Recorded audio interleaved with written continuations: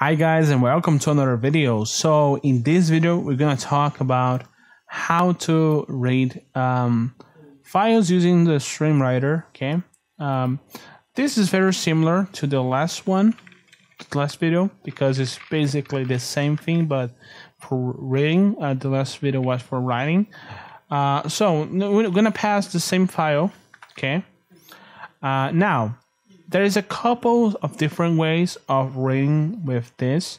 We're gonna do the most basic one, which is just we're gonna just print the output by doing Reader.ReadToEnd, okay, which is a method that is going to return a string with the content of the entire file.